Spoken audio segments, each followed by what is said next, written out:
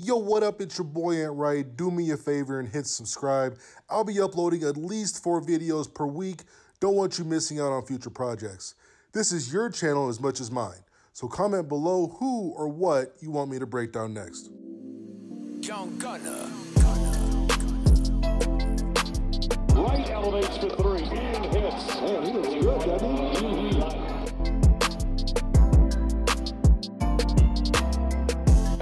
Right deep.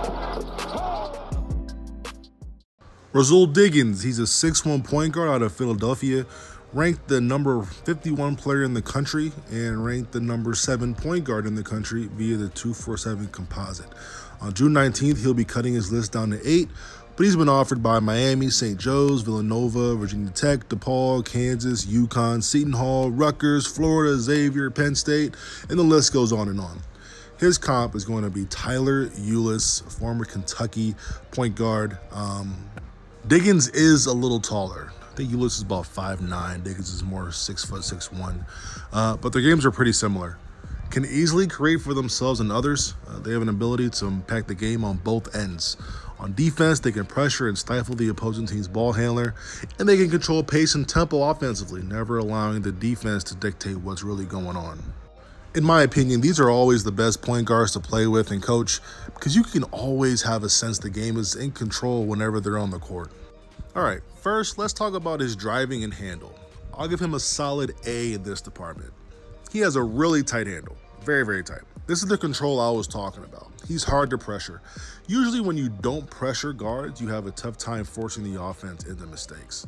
When he gets to that second level of the defense, he is dangerous. Because of his ability to change speeds, he maneuvers around the defense with different footwork and layup packages. Really crafty around the rim. He's not going to finish over you. He'll finish around you, under you, and he'll use his body well to absorb contact before going up for the finish. Does a really great job at beating his primary defender, but the help defense gets in trouble here due to his passing ability, so they have to stay honest and really can't assume. His passing ability is what makes his driving and handle that much more lethal. For passing, I'll give him an A-. Watching his film, his head is always up, fully aware of his surroundings and who's available up the court. It's an A- and not an A, because I haven't really seen him work off of pick and roll, so that's yet to be seen. So he could be an A. Has a great ability to dish without drawing charges, not allowing his momentum to carry into set defenders. Pinpoints alley-oops, and makes everything simple. Diggins is an unselfish point guard who knows where exactly the ball needs to go. His willingness to pass and his ability to break down the defense, he's a nightmare for opposing teams. You've seen his ability to break the defense down, which leads to the one spot he could show a bit of improvement, his shooting, which I'll give him a B- for. He has a lower release, and his right elbow comes out a bit more than it should, but these are an easy fix with repetitions.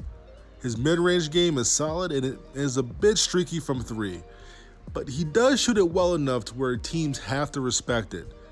He doesn't want to come into games shooting 9 or 10 threes and all that stuff. He wants to get out in transition. He wants to put the defense on their heels. But when he gets to college, other teams will find ways to slow him and his offense down, either by gap defense or clogging the paint. When this happens, he has to have a steady jump shot to counter.